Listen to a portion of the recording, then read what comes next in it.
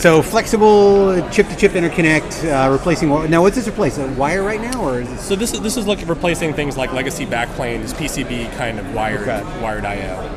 Okay. And the reason for doing this, part of the reason why, to reduce the power, we're optimizing the full system.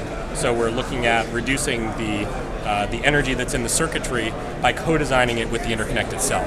Okay, so it's a whole organic sort of energy efficiency. Yeah. If you look at how the signal is launched into this, it's actually, rather than going in through the package and into the PC board, which can result in a lot of discontinuities and require a lot of equalization, which is expensive in terms of power.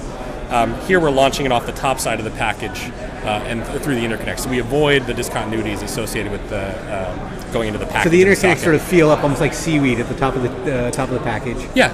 Okay, and then it just connects straight to this, and you have much more. It's almost a more direct connection. It is. Yeah, it's a much more direct connection. And what it does is it disassociates the PCB technology from the actual interconnect technology itself, because you can optimize those separately now. And this is the board here. You got.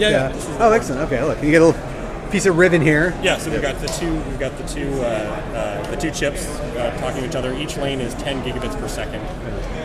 How much energy are you saving on something like this? This is about 10x better than today's PCI Express kind of products. Really? Yeah. It's within a server. What would this? What kind of would you say? A couple of watts, or would this? Where would the savings come in a real world situation? Oh, in a server? Well, let me show you this. Or a PC or something. Yeah. So if you look at where a server is today, you've got about in the range of about 200 gigabytes per second on a high-end server. Within the next 10 years, you can expect that to jump up to somewhere in the neighborhood of a terabyte per second, and that would mean that you're up in the range of 100, 200 watts. Right. So that's like two TVs. Yeah. That's not sustainable for a server. So if you look at where this goes with this kind of technology. This is where we are here, where we're cutting this energy by about an order of magnitude, down to about 9 to 18 watts. You can put in PCs, servers, storage systems, anything with boards. Yeah, what we're doing here is we're demonstrating the energy efficient technology, and then it has applications across the board, going from mobile all the way up to high-end servers and cloud computing. Why not just go straight to optical? Would this be like a bridge into ultimately doing optical connections with components, or?